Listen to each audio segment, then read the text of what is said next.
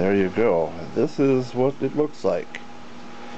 And because this was an analog way of recording, it only could record on one side. This happens to be the blank side. The other side is where the video information was stored.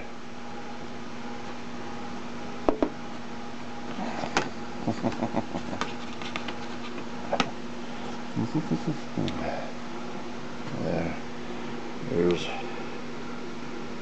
the label that's on that bad boy.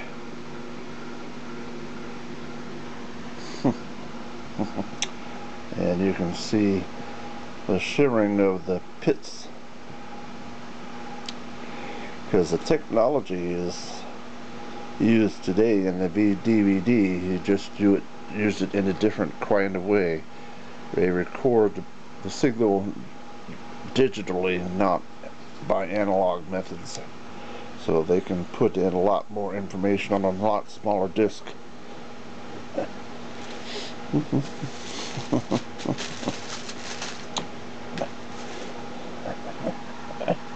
This, for example, is a modern day DVD, and when they open up the box, you'll see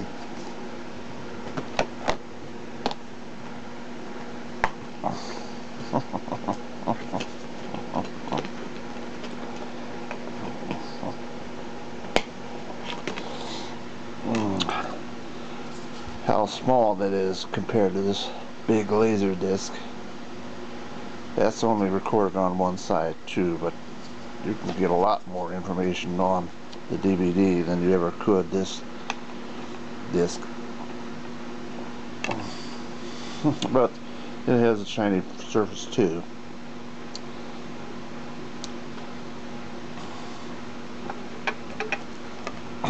Anyway, I thought it would be interesting to pick up this at the thrift store because it's so unique. There are no more disc players being made that I can think of. And matter of fact, I don't even remember seeing a single one at the box stores I go to, like Best Buy. I think you can probably still find them if you go on eBay though. Very curious.